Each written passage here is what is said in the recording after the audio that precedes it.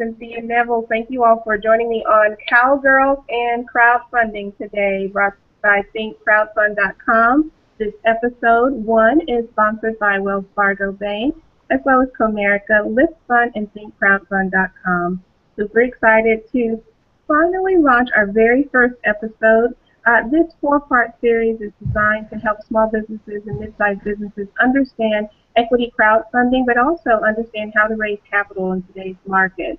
I have some super guests today, some experts, some national experts who have joined me today. But first and foremost, I want to remind you that if you're ever looking for or in need of crowdfunding education, we have free town halls that are being hosted in Texas. The next one happens next month in July in Austin, Texas. They're called the Equity Crowdfunding Town Hall. Please visit ThinkCrowdfund.com to learn more about those free events that are coming up. Also, we have 3 additional shows that are coming up as well. One coming on June 30th with Patricia Green from Babson College, as well as the College Back 2012. So we have a lot to share with you today. Again, I'm super thrilled to bring this show to you, sponsored by Comerica and Wells Fargo Bank. Today's show is on equity markets. We're actually talking about how we can help women-owned businesses, especially small businesses, understand the new Jobs Act, the private equity market, as well as selling securities online. My 2 special guests are Lisa Loew. She's the Vice President of Sales with VStock Transfer. And I also have Joan Dromey from Computershare joining me today. Thank you, ladies. Hey, welcome. You also have Sheer Hobbs, our Director of Client Services here at VStock Transfer. Hi, everyone. How are you? Hi, Sheer. Thanks. Welcome to the show. Thank you for having me. You're welcome. Lisa, let's start with you. Tell me a little bit about yourself. You have an awesome background, and you're a lady who knows what she's doing when it comes to securities. Tell me a little bit about yourself. Lisa?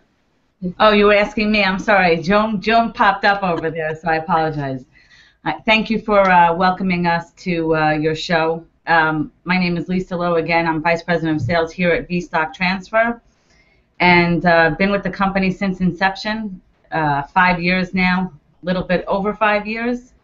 And my background is outside sales business, and I was always looking for an opportunity to be able to expand upon my career as a woman in business and finance. And 5 years ago, I found the right fit with VStock Transfer. Fantastic. Sheer, tell us a little bit about yourself as well. Thank you. I'm the Director of Client Services here at VStock, and essentially I have a dual function role. I'm here to help the company in whatever their needs may be, structuring their cap table, making sure all the data is correct, helping them with issuing new stock, as well as helping the shareholders, whatever their needs are, being receptive to both the company and the shareholder to make sure things run very smoothly and provide them the best customer service care. This is fantastic. So we're going to get into more conversation and explaining what a cap table is, and for some of our visitors or viewers who may not understand. So we'll come back. So thanks for sharing that information with us here. Joan, tell us a little bit about your background. You have a little bit of IT background, but now you're involved in private markets. How did that come about? Well, I've been with Computershare for quite a while. It's been 18 years now, I think. But before Computershare, actually I like to refer to it as BC, before children and before Computershare. I raised private equity and worked in venture capital for a number of years. And then after being at home with kids for a little bit, I had a consulting firm and ended up coming back into the workforce through Computershare, and I've done a variety of things here. Started out in call center and client management, and then pretty quickly moved into the e-commerce world. We did a lot in the predecessor company here, Equiserve. We did a lot of e-commerce work and developed a lot of online services, which at the time were pretty cutting edge. And then I kind of segued from that to product management. And then when Computershare bought us about 10 years ago, they didn't quite know what to do with us product management people because they didn't really have that function. So they put us in the IT department, and I spent about 8 years there doing some very interesting stuff. But then when they were starting up the private markets group with Computershare, it seemed like a really good fit. So I moved over here and have been having a lot of fun with it because we're kind of a startup within the company. So we have a small group of people that specialize in private companies, and we've been doing a lot on the crowdfunding and private capital raising front. Yeah, I'm going to talk a little bit more about that. I was very interested when you and I met in, was it New York? No, DC. We met in DC, and you were sharing with me what you all are doing in this space. So I definitely want to talk a little bit more about that. Thanks so much. So let's talk about each of you all's companies real quick. I really want to explain to the viewers exactly what you do, and as it relates to crowdfunding. So Lisa, if you would start, explain to us exactly what VStock Transfer does for companies who are looking to or raising capital online. Well, as far as, it's a great question. As far as the capital online, as a transfer agent, we don't deal with the actual capital raise, but as a transfer agent, which is required in the new equity crowdfunding rules, you know, any public company or private company that's utilizing these new regulations require a transfer agent. So we assist the issuer and the shareholders with their certificates, their issuances, their cap table, and anything and everything that the private or public company utilizes in their back office for interfacing with their shareholders. And Shira can expand on that as far as the director of the client services. Yeah, so to kind of break it down for everyone, essentially a company is looking to raise capital, they're going through the crowdfunding avenue, and you're dealing with thousands and thousands of people going out there and buying a part of that company. And what we do is essentially take the shareholders and deal with that whole customer service relationship with the shareholders, helping them whatever their issues are, and really take the burden off the company. So the shareholders are calling the VStock Transfer, and we're saying, okay, here's, you want to do this with your shares, you would like to transfer your shares, let's help you facilitate that. You would like to send your shares to a broker, if that is what you want to do, we help facilitate that. So essentially we take all that customer service, dealing with the shareholders, off the shoulders of the company and bring it on our shoulders and guide them along the process. And in addition, Cynthia, one of the things that we learned, we're the transfer agent for the first Reg A that went live, Elio Motors. So one of the things that it was a test run, and many people didn't know what to expect because it was the first Reg A that went on the OTC markets. And there were a lot of challenges for those shareholders because many of these shareholders, as Joan and everyone else in this market can tell you, are unsophisticated. They don't know which broker to use. So as a transfer agent, our team of 30 plus, and I like to say that we're world class over here, have been able to guide those shareholders with patience and knowledge and educate them a little bit more effectively on what they need to do with those certificates and guide them through that process so that they're much more comfortable and they're not calling the issuer, as Shira said. So it's a nice process, and we field those calls, and it's definitely been a learning curve for everybody involved with this company. So I want to step back and explain that OTC are over the counter, and issuer is going to be a small business owner or a business owner who is actually raising money, selling shares over the internet using some type of approved crowdfunding portal. Those who are selling the shares are called issuers, and then the buyers are called shareholders. Correct. Or investors. All right, very good. Joan, tell us a little bit about Computershare. What exactly are you guys doing in this equity crowdfunding space? Well, as Lisa and Cher were saying, we do get a lot of people who are unsophisticated in this space, and it's not just the shareholders. A lot of times it's the issuers because they're focused on their core business. They're trying to start up or really jumpstart or effectively grow a business that is probably unrelated to shareholder record keeping. So for someone like Computershare or VStock, this is our core business. This is what we're good at. We keep records and we keep good and accurate records, and that's really a big help to companies. It's actually a perfect candidate for outsourcing because, I mean, one of the things that I like to say to people is, if you're in this the business anyway, you're usually dealing with the founder or the CEO or maybe the CFO if they're big enough to have one. And those are people that have a lot of important functions within the company, and they've undoubtedly probably participated in the capital raising. Maybe they've raised capital personally from people that they know, friends and family. So this is a very important piece of their company. It's really, capital is the lifeblood of companies. And this is proprietary and confidential information. So it's important, but it's not a core function. It's not necessarily an immediate pressing need on a daily basis. But it's also not something that you hand over to the shipping clerk because of the nature of the information. So it's very important to safeguard the accuracy and the privacy of the information.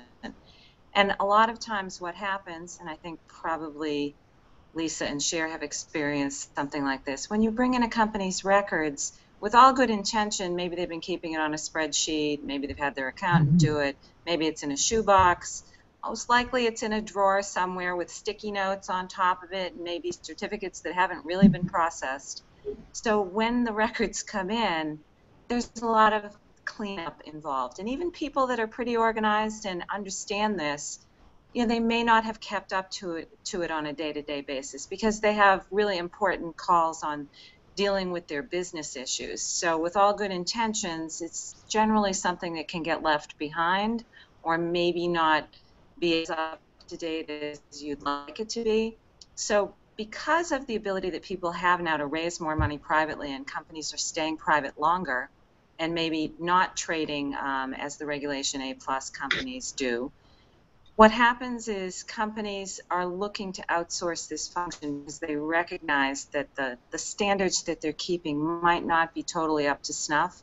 And as they grow and expand, they want to make sure that they have good, clean, accurate records because it's just a big help in a number of ways. And so companies like ours help people out in that situation because this is our core business. I mean, Computershare was originally really a technology company, so we invest a lot of money in our technology infrastructure and in business continuity and disaster recovery standards and, you know, the ability to keep the data private and track and report on any kind of hacking or breaches that might occur, and we keep up with the latest and greatest because we keep the books and records for an awful lot of companies.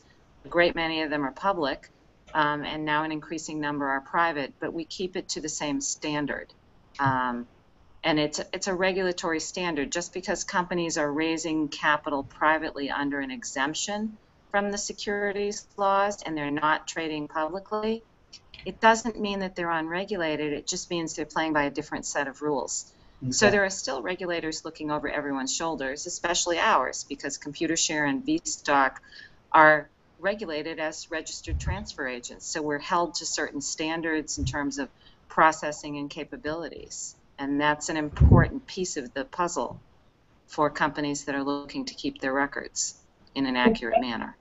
Especially for really small businesses, as you mentioned, who this may not be their wheelhouse, and they really are interested in using the new regulations and exemptions and to raise lots and lots of money. Speaking of which, Lisa, Ilio, how much did they raise in that initial equity crowdfunding campaign? They raised $17 million in the initial crowdfunding campaign with 6,400 shareholders, which is phenomenal.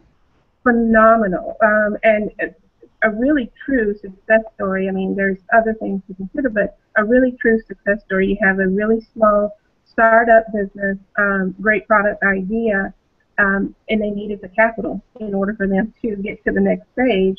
But I'm sure, you know, you have a great CEO, but that's not their wheelhouse, understanding selling shares openly online. How did you help that small business? Did you help them initially in the beginning with the process of understanding how many shares to make available, share price, or was that some other resource that helped them and then you came in after the fact? Tell me exactly how you help that business. Well, Cher and I will tag team on this. Seth Farbman is our chairman and a securities attorney, and Yoel Goldfeder is a securities attorney and our compliance officer and CEO. So we all worked in partnership with Elio and their team and Hambrecht and everybody from the portals to the CEO and everyone in between to assist the company, to guide them, and we got started from the very beginning. Yeah, essentially what we did and where we added value is we helped the company set up the proper team and the proper channels, right? Whereas you need a few components to make a successful raise. One of them is social media. That's huge in the crowdfunding space. You really need a great story. You need a great social media team. You need a great portal that works well. So there's all these kind of different pieces of the puzzle. Whereas, structuring the proper cap table, like you mentioned, and providing them with the insight of what to price the shares out and so forth. And as we can't get so technical into this specific deal, essentially we're there to hold their hands and help them and guide them with legal counsel, with, as she mentioned, Hambrecht, which was the underwriter, and they also went through the DTC eligibility process, which is a big component, especially if you're a private company. You might not know what that is. That's essentially getting your stock traded electronically. I personally have done over 400 DTC eligibility applications, so it's something that we knew very well going into here. And like as I mentioned before, aside from, as Joan mentioned, holding the cap table, dealing with the technology base, and holding the proper shareholder data, making sure everything is accurate, especially dealing with thousands of shareholders, making sure that data is accurate, and essentially holding the company's hand, making sure everything was structured properly before we went on to the OTC QX. And they weren't without some issues, right? I mean, it was new. There were some issues. Which brokers will take these shares, who won't take these shares. Thank God that's no longer an issue now. But it was a great first run, and they're off to a great start, and we wish them the best. And I also have to interject here. Working with OTC Markets was incredible for everybody here, and getting to know that team. Every single person that we've worked with. As Joan could tell you how important it is to network with everyone in this space, because we all can learn from each other, and this was certainly a very exciting process for us. I remember when we met in DC, I told you that 3 years ago when the opportunity, and even when it was just a spark, the regulation was going to pass, it was something that we were very excited about, and when it finally did go live, it was something that everybody in this space took very seriously, and as an opportunity that now the average Joe can get involved in investments, whereas maybe before they couldn't, they didn't have access, they didn't have the know-how, and now they have that capability. I mean, the internet is something unbelievable for people to have access, and social media as well. Absolutely. So we'll talk a little bit about Jobs Act. Thank you.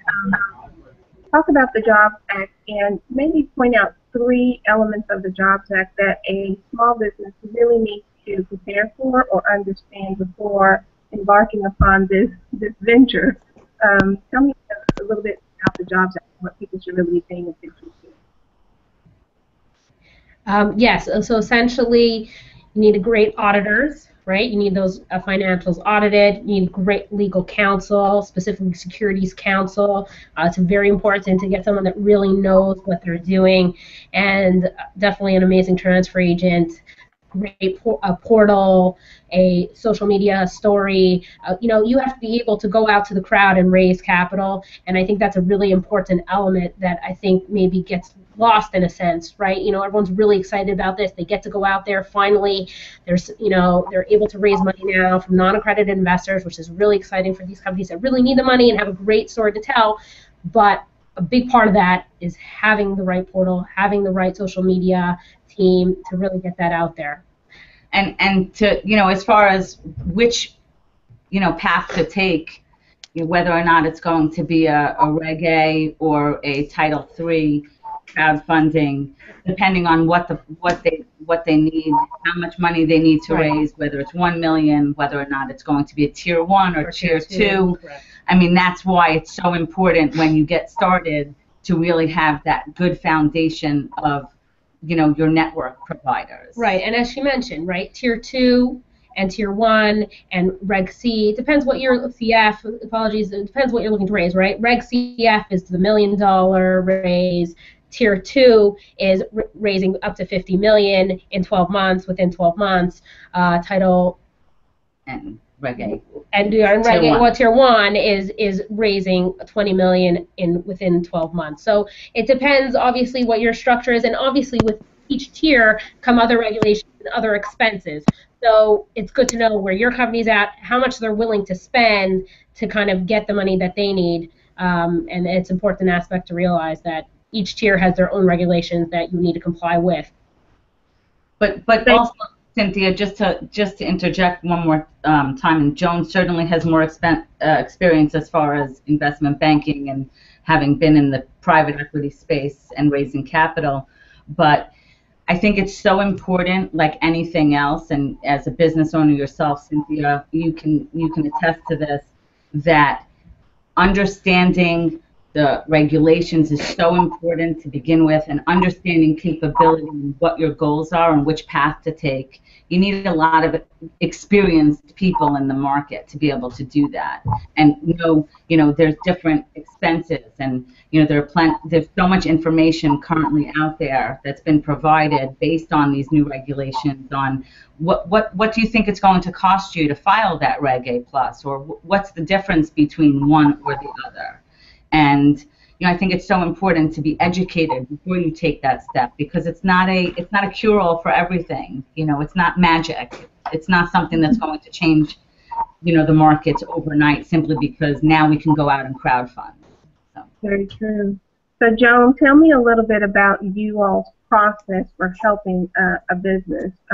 Is there a step 1, step 2, step 3 to help the businesses that you all are helping with equity crowdfunding?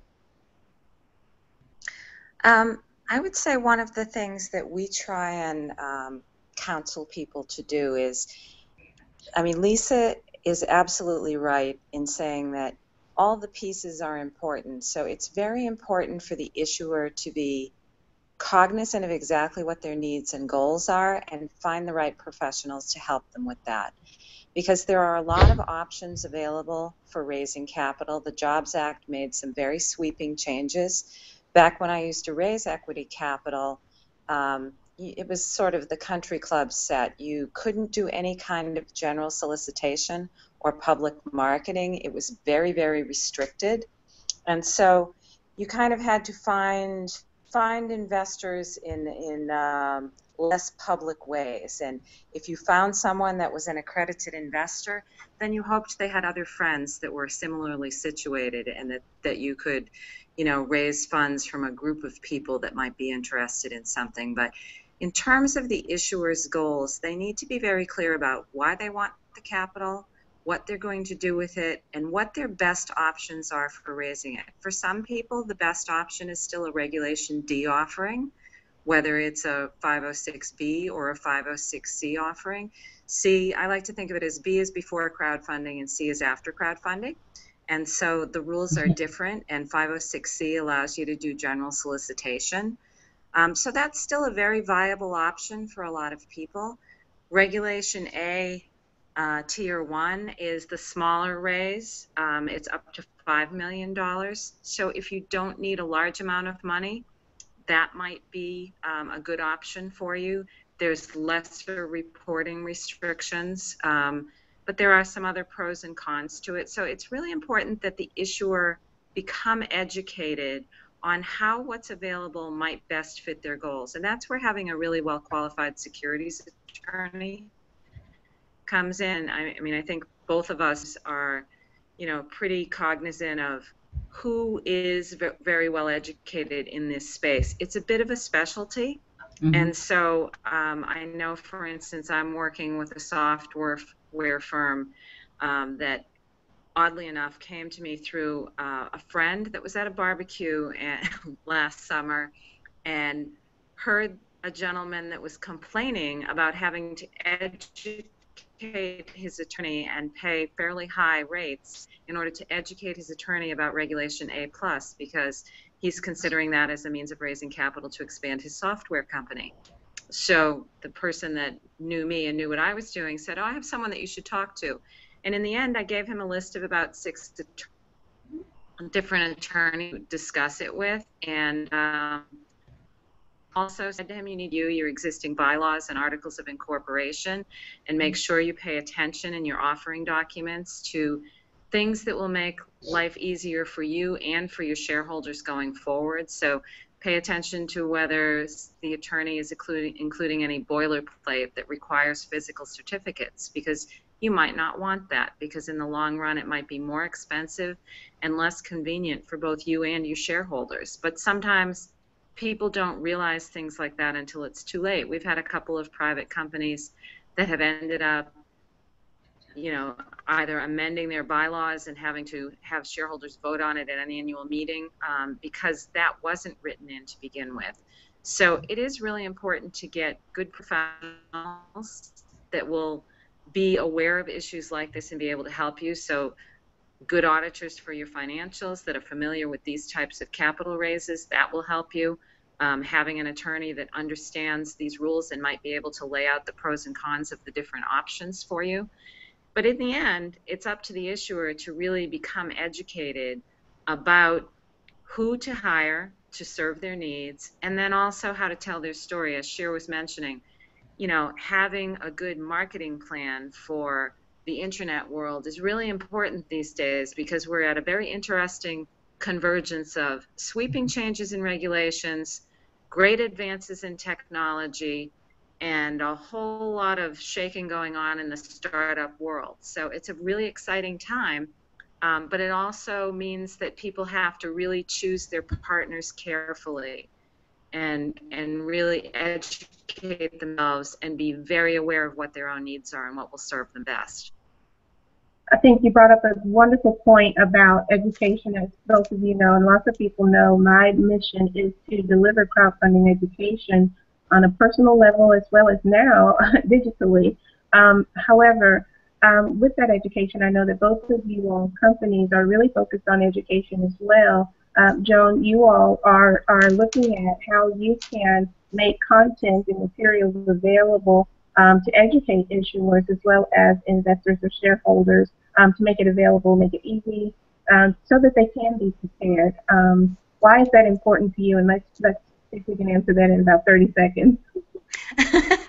Well, I think as Cher and Lisa had pointed out, in that first Regulation A+ offering for LEO Motors, I mean, people who bought shares might not have been as sophisticated, because one of the things that happens in our current world is people have more access to deal flow and more information and more opportunity to participate in things like this, but they may not be very familiar with all the ins and outs of that. So it will help all of us, and I think that's why all 3 of our firms are very focused on education as a key component.